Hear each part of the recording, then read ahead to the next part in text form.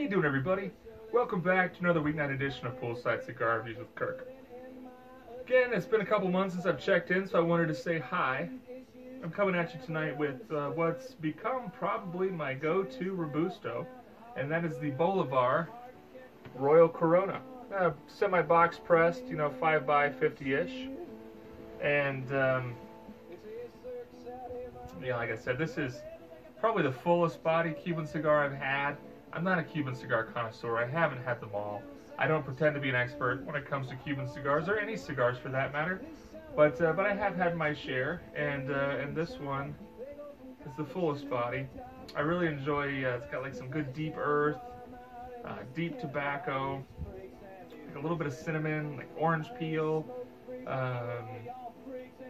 So it's nicely balanced.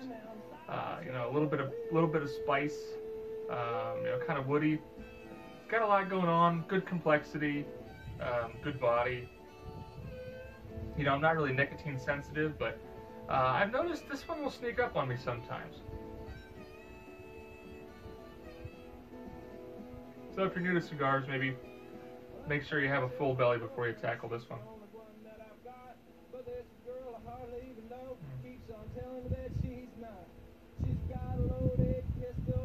And I'm pairing it tonight with the bottle I just picked up today. And this is the Angostura 1824, 12-year-old. So as you can see, I'm just getting acquainted with this bottle. So far I like it. It's not nearly as sweet as some of the rums I've had. Like the Abuelo 12 is super sweet. This is more akin to, it's very bourbon-y to me. So I'm not sure if I love it, because I'm not a huge bourbon fan. I love Scotch whiskey, and like Canadian whiskey, and I like Irish whiskey. But, a lot of you, it's probably sacrilege to hear me say that, but it's just the truth. I'm not a huge bourbon fan. I'll drink bourbon. If somebody offers me a nice bourbon, I'll certainly drink it, and I have bourbon in my cabinet. And I like rye, but just for some reason bourbon just doesn't appeal to me as much. Anyway, but this, it smells so sweet, and not that a rum needs to be sweet, because it doesn't. I like the Florida Caña 18-year, and that's not as sweet as like the Ron Abuelo. Or what else do I like? I like the Ron Zacapa. It's not quite as sweet as the Ron Zacapa. Certainly not as sweet as the XO. It's probably similar to the Solera 23. But this is altogether different. So I'll need to take some time and get to know this one. Maybe it'll open up. That happens too sometimes. Because I just opened this bottle tonight.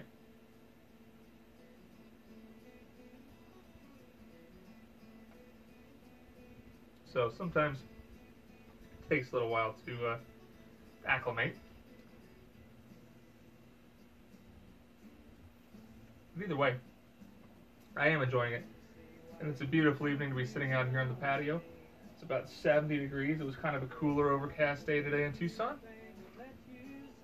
And let's see what's going on in my life. Again, I guess I don't check in so much because there's just not a whole lot going on. Not too much, I think. Trying to plan a vacation trip this summer, thinking about California. I got a couple friends out there that I kind of like to see.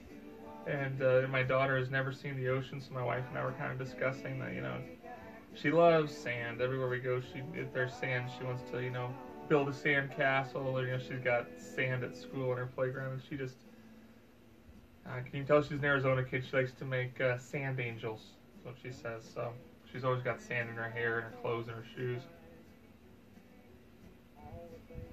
So I think she would love the beach. And if we do that, it's a secret. I trust you won't tell her, but if we do that, I'm sure we'll go to Disney for a day or two, and she's been asking about that. But enough about my daughter. You probably don't care that much about my daughter. What's new with me? I've been trying to lose a little weight, trying to, eat less, maybe go for a walk every now and then. I do that every now and then. I kind of let myself go, and then I lose weight, and I kind of have a whole routine where it starts with my diet, then I start to incorporate, some walking and some jogging, and then I start lifting weights. So, I've dropped a few pounds and feeling pretty good about that. When I start to gain weight, I don't feel very good. I just feel like I don't sleep well. I feel uncomfortable all the time. And I'm not trying to shame anybody. That's not what I mean at all. But when I look around at some of the larger people, I don't know how they do it. Because for me, and I'm a tall guy. I'm just under 6'8", and once I crest like 270, 275, I start feeling really uncomfortable all the time. Like in my clothes, and like I said, I don't sleep well. I just don't feel good. Like internally. I feel kind of nauseous. I feel just kind of icky. For lack of a better word. And that's usually when, one day I look in the mirror and I say, "All right, Kirk, it's time to reel it in." And lucky for me, like I've kind of a background as an athlete, and I had long periods of being a gym rat. That really kind of ended when my daughter was born. So I know how to eat properly, and I know how to lose weight, and I've done it several times where I'll drop 30 pounds. So luckily I know how to do it, and I can generally, when I hit that time, I can get it under control. It's tough though, man. It's basically what I have to do is cut sugar out of my diet, and then stop eating so much. But this isn't Kirk's poolside nutrition review. It's poolside cigar reviews. So let's try to think about anything cigar related going on. I'm still smoking cigars as always. Let's see, what have been my go-tos lately? It's nice. I've had more time. I've actually been smoking more Churchills, which is interesting. Now that my daughter's a little older, she can swim. So what I'll do, obviously she always wants me to swim with her. She doesn't have any brothers or sisters to swim with. So I'll come out here, I'll put sunscreen on her, and I'll say, "Daddy's going to smoke a cigar, you swim, and then when I'm done, I'll get in." Which is great, because she'll swim for, an hour and a half while I smoke a cigar, listen to music. And of course, I watch her jump and spin and flip and all the stuff that she does. But it gives me time to smoke larger cigars, which is a pretty big change, because really for the last 5 years I've been a petite Corona to Robusto guy. Very rarely would I grab a Toro, and I would never grab a Churchill.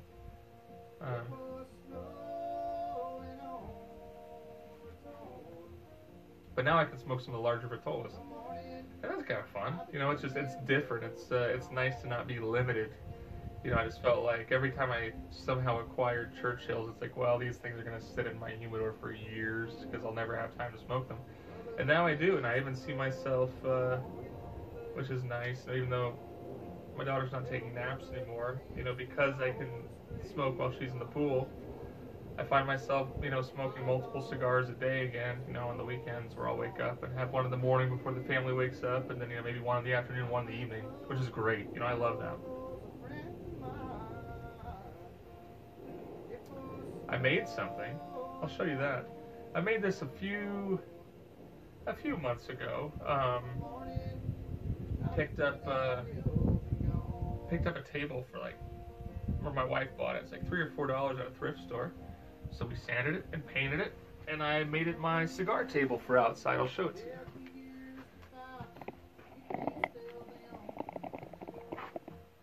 I don't know if you can see it, but that's the table. It's actually in the daytime. I should show you a picture.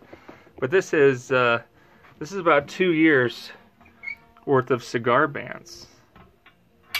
So it's totally covered. I didn't miss any.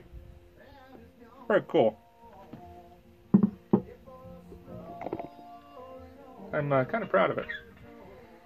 It took me longer than I thought it would. Reposition you guys.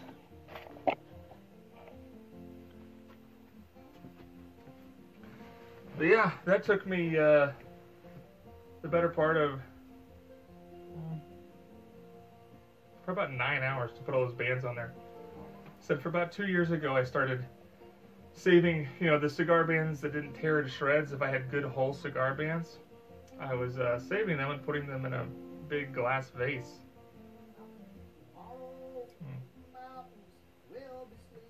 And then it got fairly full. I mean, it's paper, so you can really smash it down, but it got fairly full, and I thought, what can I do with this? And that was my idea. Well, I'll Mod Podge it onto a tabletop. We'll put it outside. I sprayed it with UV protectant lacquer, a lot of it. So it is waterproof, and it's hard and it's slick, and it's supposed to be, have some UV protection. But we'll see. I don't know. I'm kind of worried the Arizona sun is just going to bleach it out. If it happens, it happens. But it doesn't really do it justice at night to show you that. During the day, it's really pretty. The table's actually maroon, and then the bands are, all kinds of different colors with a lot of gold leaf like cigar bands have, which makes it's really nice, that golden maroon.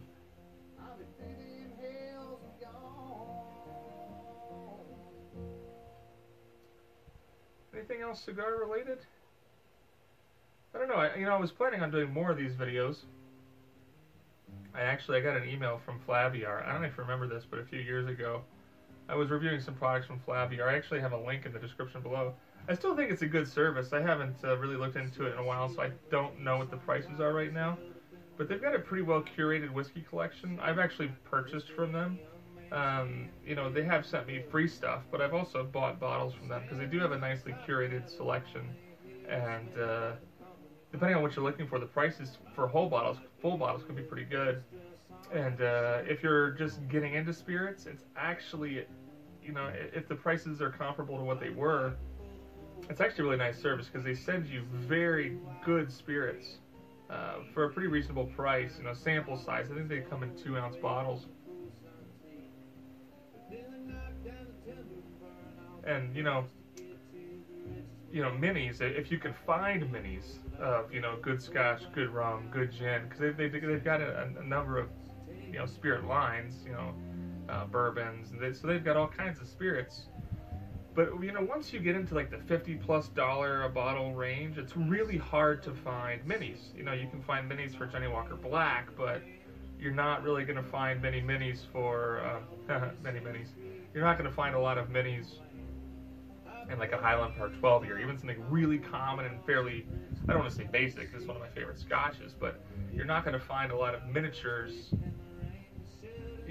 of those premium spirits. They just don't bottle them. Only the really mega brands tend to do that. And if you can find, a miniature of like Lagavulin 16, you're probably going to pay upwards of $15 for it, maybe more. Same thing if you're going to go to a bar. If you're going to go to, some bars have really nice whiskey selections, especially at resorts. I know the resorts around here have really great whiskey selections. The problem is you pay out the nose for it, and you don't know how those bottles are stored. I mean, whiskey doesn't really go bad per se, but it does oxidize. And so if you go to, grab a dram of, Oban 14 that's half empty, or, maybe only has this much left in the bottle, it very well could have sat on that bar for years, and it could be oxidized and kind of flat. So at least if you go through Flaviar, they take it straight from the bottle, and they pour their own miniatures. You know that it's not going to be oxidized. It's going to be in perfect condition for drinking, and the prices are reasonable. So again, check it out if you will. I think there's a link in the description to all my videos. I left it there because I felt like it's a pretty good service. At least it's worth a look.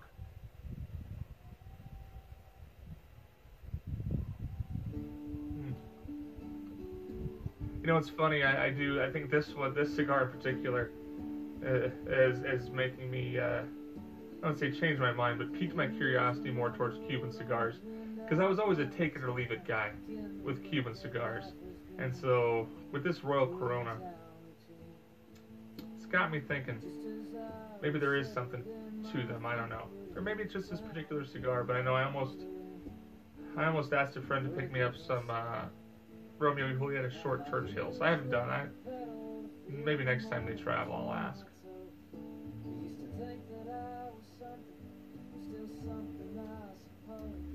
I also still find myself smoking all over the map in terms of, body and flavor profile. I really see myself, probably more often than I used to, reaching for milder cigars. And I really don't know why that is, because it's not like I'm smoking any less, and maybe my palate's not used to it. I just, I like that full spectrum. I guess it's the same reason why I can drink, heavy IPAs or imperial stouts, but also enjoy, I can also enjoy Modelo. It's nice to have a good range. I like a salad, but I also like a porterhouse.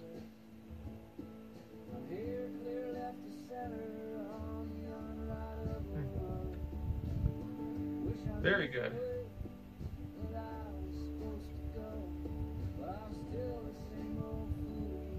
I'm trying to think if anything else is going on. Not really. I'm gonna try to check in with you more. Oh, what I say about Flaviar though. That's the roundabout way I was getting to it. Someone emailed me from Flaviar about basically that they're still around, haven't heard from me in a while, and I said, if you want to go ahead and send me out another sampler pack, I'd be happy to discuss you in the videos again. And they said they were. I don't know. Sometimes they do take a while. That was my only complaint with Flaviar, is that sometimes their service is a little slow. Although maybe they've ironed that out, because when I was promoting them a few years ago, they were still very new. And I remember I got really annoyed one time that I ordered a Christmas present for my brother-in-law. I bought a tasting pack, just a single tasting pack that was 5 bottles of different whiskeys and 5 miniatures of different whiskeys. And I thought I had ordered it in plenty of time. I ordered it like mid-November, trying to get it to him by Christmas. And he never got it, and I was confused by that. And then in like mid-January, I reached out, and they replied. They let me know that, oh, we're trying to get that shipped to Pennsylvania, and we can't ship to Pennsylvania legally, so we can't do that. I was like, well, that's great. Thanks for letting me know, and thanks for not refunding me. So I think what I ended up doing was, did I cancel the order? I either canceled the order or I just had it shipped here and then I mailed it. I don't remember what I did. But I was pretty annoyed by that. But I have bought from them on other occasions and to send here, and it's no problem. So if you have any experience with Flaviar, let me know.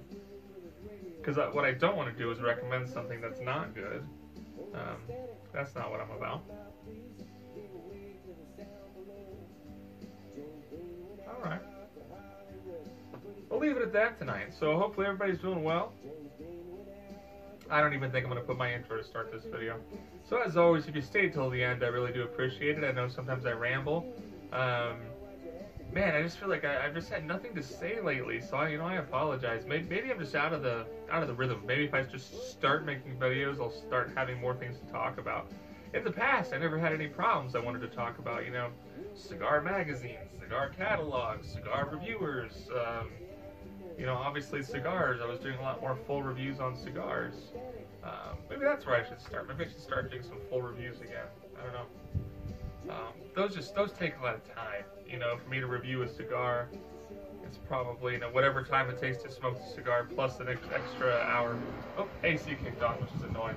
I'll take that as my cue to say goodnight. So everyone, until next time, thanks for hanging out, and be sure you keep your feet in the pool, and drink in your hand, and a cigar in your mouth. Take care.